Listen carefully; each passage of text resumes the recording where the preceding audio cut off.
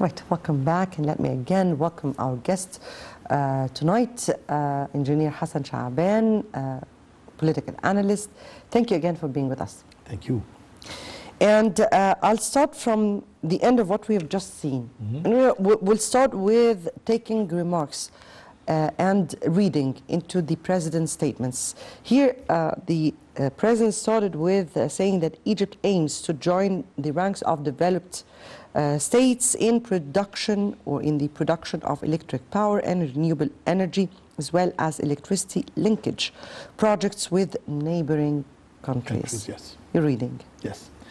Well, we've been working on our electrical grid for some time, not only to transfer electricity, to remote areas in Egypt or anything, but we made a grid that is capable of being connected with other grids in neighboring countries, so we can transfer electricity from the neighboring countries to abroad, across the Mediterranean, for instance, to Europe.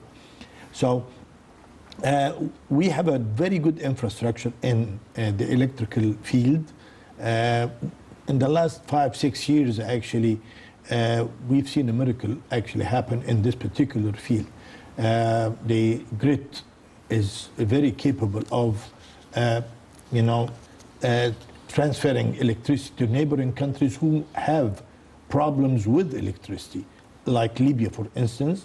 I think also we have a deal with Jordan and Cyprus, of course. We did that. We are in a location that permits us to transfer electricity to others. The new thing is that you've added the solar energy to the formula, and now it's expandable. I mean, the Bimban location is giving us an edge over a lot of countries, neighboring countries, and we are producing clean energy. I think Europe is in great need of electricity, and a lot of countries in Europe, by the year 2020, they stopped producing electricity from nuclear plants, and they are seeking clean energy. And this is our chance, actually, to sell the advantage that God gave us. We have a sunny country, and it's about time to benefit from that. We have a president, and the government is trying to invest everything, including selling sun. Indeed. Indeed. Did you just hear the president when he said, "Are we sleeping?" No, sir, we're not. We're not. Definitely we're not. We're not. We're not. And we're not all sleeping, by the way. Right. Getting back to what we were speaking about, and you shed light and pinpointed on two important things, actually. One thing is the clean energy that we are seeking. It's this is the theme of the whole world, going green. Yes. Right. And the second issue is, how far did we go? And in this particular area, and that was very much illustrated. We'll start from this, and we'll go green after that. We'll start from this, but let me here take the minister and how the minister pointed out to prior to 2014 how the situation was and how it became right now. We're speaking about 30% of power plants were outdated. Yes. Outdated. Could you even imagine?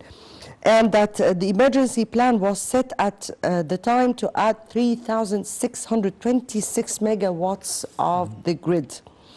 And that 27 billion were spent on just switching power plants from simple cycle gas to combined cycle, raising the production from around 4,000 megawatts to over 14,000.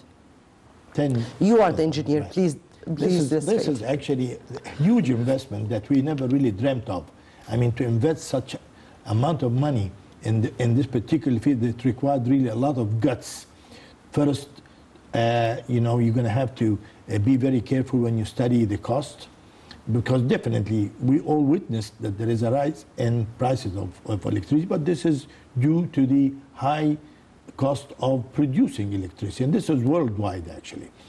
And what happened actually, we are in a position to sell our surplus electricity to other neighboring countries. This is a very economical issue, not only a technical issue, an engineering issue. No, this is an economical issue. We are in a position to sell electricity to others, whether it's a clean energy or regular electricity produced from gas or dual fuel. Yes. When we are speaking about, or I just want to understand, what is switching power plants from simple cycle gas to combined cycle? What does this mean? Actually, at one time we were depending only on gas, but now we use coal as well. So actually, though we're using coal, but we reduced the amount of carbon emission in the air by almost the third, 30%, around 30% decrease in the pollution in Egypt. Right. Speaking about pollution, and since you just brought it up, so here the minister said that Egypt's carbon emissions declined by 26.2% in the fiscal year 2020 till 2021 compared to fiscal year 2014-2015. How do you view that? Just as we are ahead, we're just next year will be hosting, with God's will, COP27. What does this mean for Egypt? What measures did Egypt take in order to? We are abiding with the international agreements that we participate in conferences, and we're trying to reduce carbon emission. And what happened actually, we are modernizing our facilities. This modernization made us capable of reducing the carbon emission in the air. So I think we will feel this, all over Egypt very soon. We're encouraging tourism. We're encouraging, we're going to host a conference very soon, and we're going to we have to be a model for the countries who are participating in this conference regarding the environment, actually.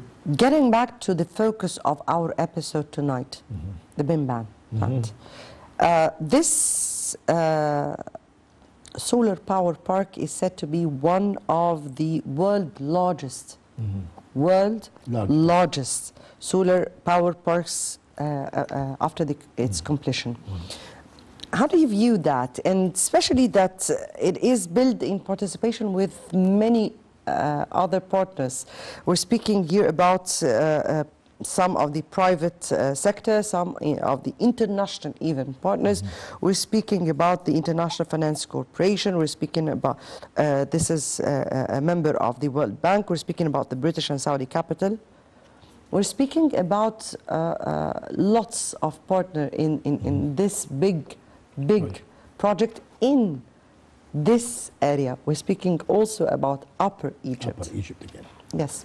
You see, few years ago, the European Union actually had an agreement with some of the Sahara countries, and there was an agreement to export clean energy from these countries to Europe using solar systems. So at that time we were lagging behind, but today I think we are in a position to join the group. I mean, we're going to have soon, I think after this success in Bimban, we're going to have 2-3 Bimbans again, because we're going to have to export electricity to Europe. And this is a source of income that we could get the international community, especially the European Union, to participate in financing it. See, once this economical community finances our projects, this is a declaration that Egypt is on the right track. You know, we are on the right track. We're investing our money and the loans we get and the technical help in the right assets, actually. On the right track. So this bin band solar complex is expected to generate 1,600 megawatts of energy. We're speaking about renewable energy because this is a solar plant. To which extent does this give or give Egypt the chance to show how much it is committed to renewable energy, to go green and all this? Let me put it this way. In order to have sustainable development, first item is electricity. You require electricity to have a successful, sustainable development program. Indeed. And you know, this area, this particular area, the Huwainat area, Tushka, and west of Minya, and the New Valley, all of this, now all of these areas are very hot, and they have, you know, we have excellent fertile soil that we could use. I'm not saying it's as fertile as the delta and the valley, but it is suitable to grow crops that have an economical value that will add a lot to our country, actually. So to have a location like Bimban means that we will be able to carry out our sustainable development program successfully. Hopefully, we're going into two parallel lines. We are cultivating the areas of Tushka and Huwainat and the up all the way to even Farafra, all the way to Farafra. And I think we soon will see another Bimban. This is my opinion because we might need it, and I think we have a very ambitious program in regard of producing electricity also from wind, because you know renewable energy is the name of the game right now. We're not just speaking about energy, actually. We're speaking about a total change for this very particular area of Egypt. We're speaking about the prospect of another new administrative capital in Aswan, for instance. You see, this is a very strategic location. We neglected this. We were drawn, you know, our attention were drawn to other problems at the past, but this particular area is very important strategically to us. The corner, Sudan, Egypt, Chad, Libya, is a very important location. This is really a core where you can enter really Africa from this particular area, all the way to the countries that doesn't have shores or seas or ports. I think this area, once it's fully developed, you will see a lot of change economically. You could actually produce a lot of goods in this particular area logistically and export it to the close countries, Chad, Niger, Dahomey, all, because these countries actually have a problem in cooling. They're lagging behind in refrigeration and cooling of food and strategic food stocks. So this area will become a very, very important economical hub for Egypt. I think we will be able to utilize it in a very good way. I think I personally have an idea. It's in my opinion, it might be more important than the Cape Town Alexandria highway. I think if we connect the Red Sea all the way to Western Africa through the closed countries of like Chad and let me take the idea after I go through this report, because I really want to put the maps that you've brought with you, okay? Right, before we continue on with our discussion, let's have this report. And the 4 billion massive Binban solar power park was launched in 2019 and will generate 1.8 gigawatt via 32 power plants operated by various companies when completed. The first phase of the project was connected to Egypt's national electricity grid in December of this year. Let's watch. President Abdel Fattah el-Sisi inaugurated on Monday Aswan's Binban Solar Park, which is described as the largest solar power plant in the world. It was established in partnership with the private sector and specialized international expertise. The station is located about 35 kilometers northwest of Aswan in the village of Binban. It is designed to produce an additional 2,000 megawatts of electricity for the unified national grid. The site includes 32 solar power plants. Each plant has a capacity of 50 megawatts. The project includes 4 transformer stations, Binban 1, 2, 3 and 4, to discharge the energy produced from the solar stations. The distance between each of the 4 stations is about 1.5 kilometers.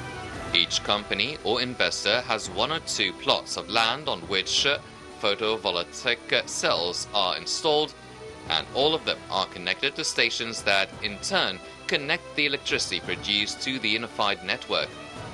The project site was chosen based on studies and reports from NASA and other international scientific institutions, which confirmed the comparative advantage of Aswan in establishing these projects in the solar energy field.